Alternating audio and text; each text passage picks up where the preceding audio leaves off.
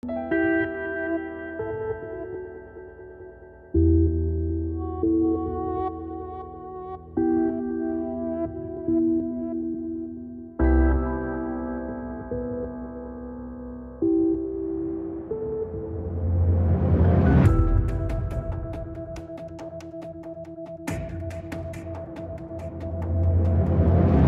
more than 2 decades, there is an issue within the aviation industry. An issue that should have remained one of the industry's best-kept secrets.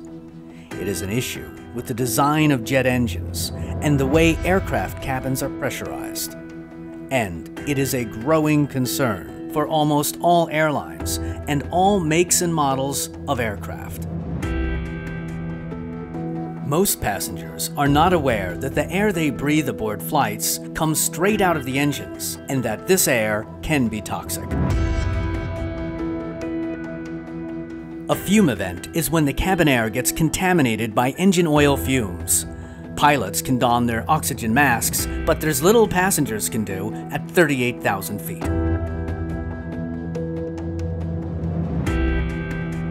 The problem is in the synthetic jet oil. It contains toxic ingredients, which at any time can be released from inside the engine and into the cabin air, the air you breathe aboard your flight.